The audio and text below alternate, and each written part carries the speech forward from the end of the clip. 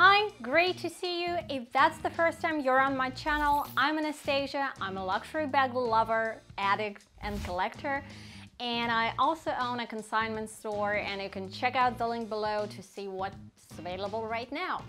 In this video, I'm gonna compare two Neverfulls from Louis Vuitton. If you're kind of hesitant on which to buy, monogram or epi, I'm gonna compare them and let's see the differences, let's see the pros and cons of every material. And in the end of this video, you will be able to make a choice.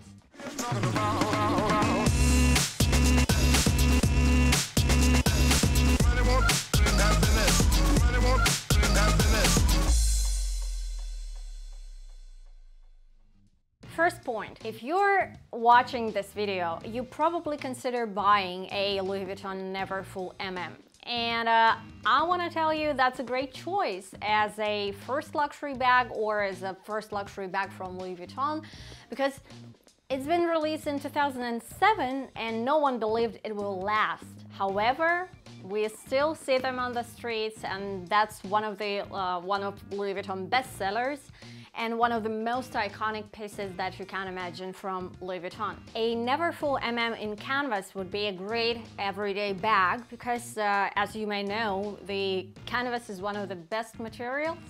It's not leather, so it's very firm, it keeps the shape, it looks very good. It's almost impossible to rub it, and Neverfull is a bag that it's not prone to cracks or any type of issues that Louis Vuitton bags are facing recently more and more and more. So overall, if you're looking for a first designer luxury bag, Louis Vuitton Neverfull MM is great. However, here's one thing I don't like about monogram Neverfull, and that's vachetta. These are these leather pieces, the upper trim and the handles and the side trim as well. Because, well, as you may see, there are many types of people. I know that someone loves the look of aged vachetta, and there are also people who would like to keep their bags nice and clean as if they purchased it yesterday, right? Overall, I'm not a fan of aged vachetta. I don't love the looks of it. If you're buying a brand new bag, if you're purchasing a Neverfull or any other monogram bag with vachetta trims from Louis Vuitton, then it will require some extra maintenance. It will require some special care products like Apple Guard or any other care product that you can imagine. Well, that's a bag that if you are using it, you will have to think every day, what is it raining outside? Is it snowing outside? Can I take my bag outside to enjoy it? I don't like this idea. I love wearing my bag whenever I want it, whenever I want to take it, right? Well, that's actually my bag. That's not a bag I'm selling.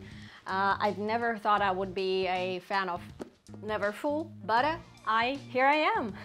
Right? I would love to purchase a Damier Ebene version because it doesn't require this special care and maintenance. And here's an epi leather Neverfull, and let's see the differences. The first one is weight.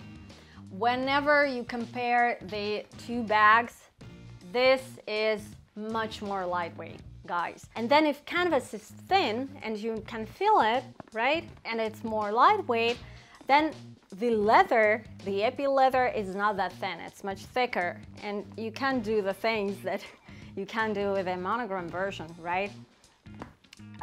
It keeps the shape pretty good, but I can tell the same about the monogram version as well. And that's one of the most popular Louis Vuitton Neverfull colors because everyone's looking for black. No one loves to pay special attention to their bags. Well, unless that's your first designer bag and you want to take special care of it and you want it to last. But overall, I think we all prefer a bag that doesn't require special care. Correct me if I'm wrong and share your thoughts and comments. But here's what I think. If I always need to think whether I can take my bag outside or whether I should buy some special care product to restore its appearance, then I tend to wear it less. I take it out less, and it ends up sitting in my closet. There's nothing happening to this bag. I forget about it. And well, we girls, we need a new bag every other season, right? And there's a new season and you fall in love with a new bag, and the old bag keeps sitting in the dust bag. Then you end up selling it. Here's how it works with me. And share your thoughts, and maybe you prefer the bags that require some attention and well, you need to take care of. But let's get back to the Neverfull. I love epi leather. I want to tell you because it almost doesn't have any wear on it. This is a preloved bag, and the only wear it has, well, is here, right? Well, if you can see, there is a wrinkle, leather wrinkle here, and that's it. And maybe a few issues here, but they are very, very small, and well, it doesn't spoil, it doesn't make the bag look bad, right? The corners are fine, it still looks great, the color is nice, and you don't need to do anything. You just put your stuff inside and take it out whenever you want to. Overall, if you ask me, I would prefer the Epi Neverfull, definitely. Especially in black. I also had one in pink in rose ballerine, and I still regret selling it because that was one of the best bags I've ever had. And this type of powder pink, baby pink, it was good with almost anything. I mean, with blacks, with greens, with any colors. But here's the thing, there's also price difference, right, between the canvas version and the epi leather version, and it's almost 500. I guess it's more than 500. The prices have gone up last week in Louis Vuitton, but I guess it's more or less 500, 600.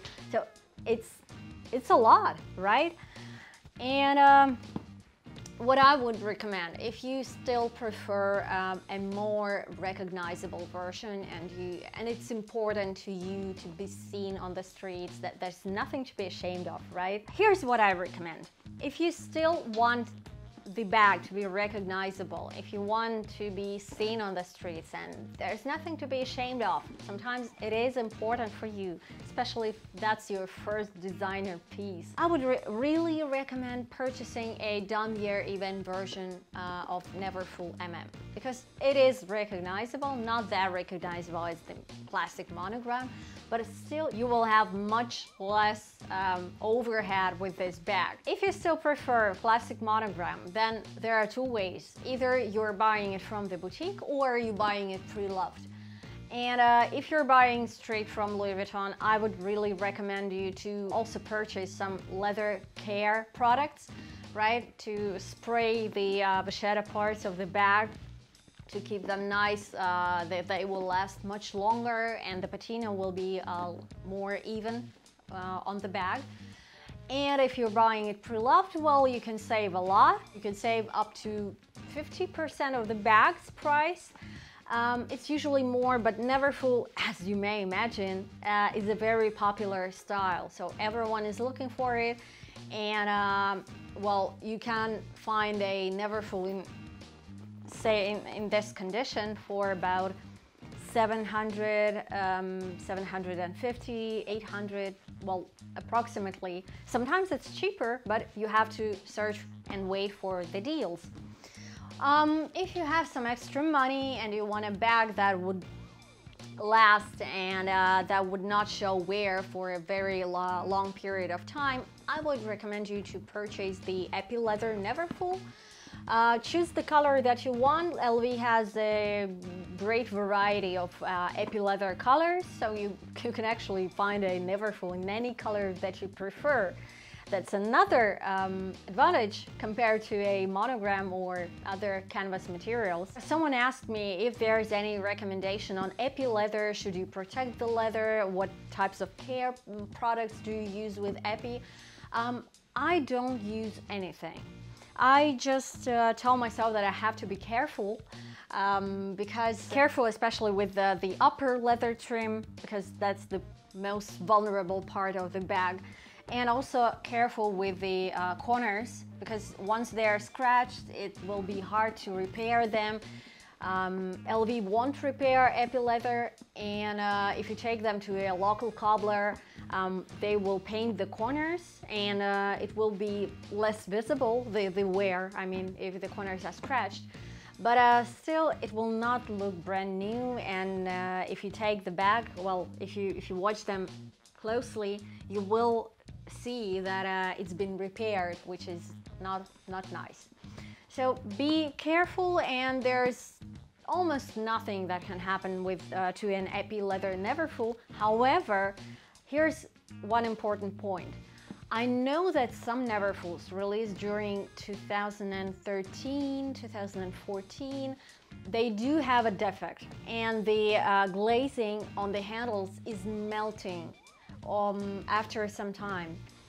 So if you're buying a pre-loved bag, watch for this and ask the seller what year is the bag. Does it have some kind of glazing issue, right? Because that's one of the worst things that a bag can do. If you have it on your shoulder, it can leave a stain from the glazing on your blouse, and no one needs that, right? However, if you're purchasing straight from the boutique, there are no issues, where, as far as I know, the bag is fine.